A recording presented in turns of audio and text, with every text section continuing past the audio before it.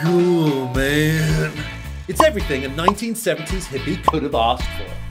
Volkswagen has announced the debut of the ID Buzz, an electric version of its iconic Type 2 microbus. It will be released in Europe later this year, with a later sale date of 2024 for our friends over in the US. The car company has been coy about a few details, particularly the price and the driving range, although speculation places that around the 300-mile mark on a full charge.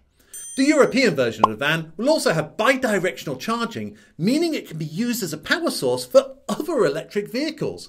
Product lead Jeffrey Lear said, "The VW is 20% nostalgia and 80% looking ahead," as the van hosts many of the features of its predecessor, such as the two-tone paint job and the VW logo on the grille.